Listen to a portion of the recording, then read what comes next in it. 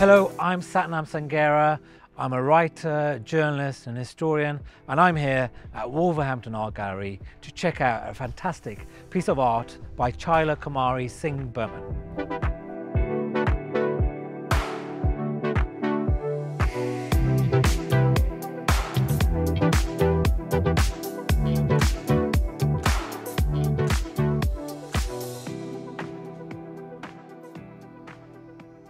One of the nicest things about my job is I occasionally get to spend a lot of time one-on-one with a piece of art, with no one else around.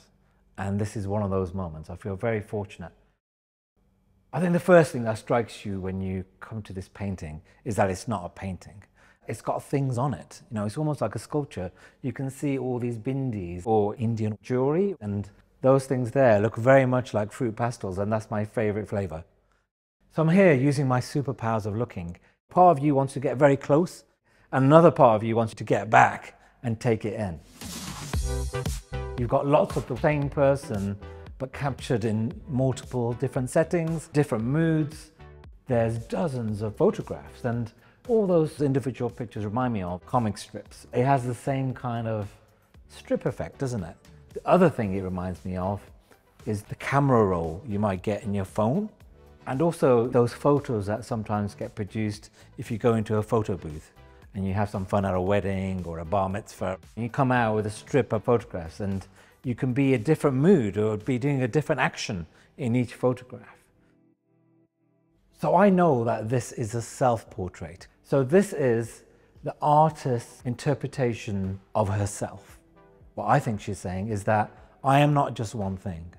I am a bunch of things. You can't put me in a box. And you probably feel that about yourself, in that some days you feel like an introvert, you're very shy. Other days you feel like a party animal. And I think she's saying, you cannot trap me. You cannot say, I am one thing, because I am a lot of things. The background is black. And then in contrast, you've got lots of color, like an extreme amount of color. You can't help but notice all these beautiful gold beads, and they could be necklaces, they could be bangles.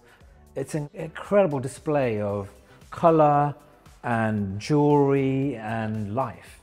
As you go a bit further up, you've got a bunch of jewels that have broken free, a bit like an asteroid storm in the dark. You're not just seeing stars, you're seeing stars of multiple different colors. And at the top, you've got these lines of light, which remind me of religious paintings that you see in churches sometimes, or even in Sikh temples and in Hindu temples. This feels like a picture that's celebrating lots of different things. It's celebrating religion, it's celebrating culture, and I think it's celebrating herself. It makes me think about how people are really complicated. Also, it makes me think about my hometown, Wolverhampton, where we are at the moment, which is one of the most multicultural places in Britain. It reminds me of the history of this country. We had the biggest empire in human history, and it was a multicultural empire. And that's one of the main reasons we're a multicultural country. And so I feel like this brings together a huge influence of different cultures into one picture.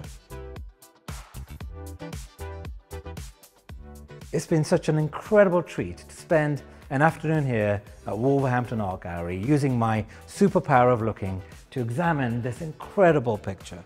I hope it's inspired some of you to check out the thousands of pictures in galleries and museums around the country.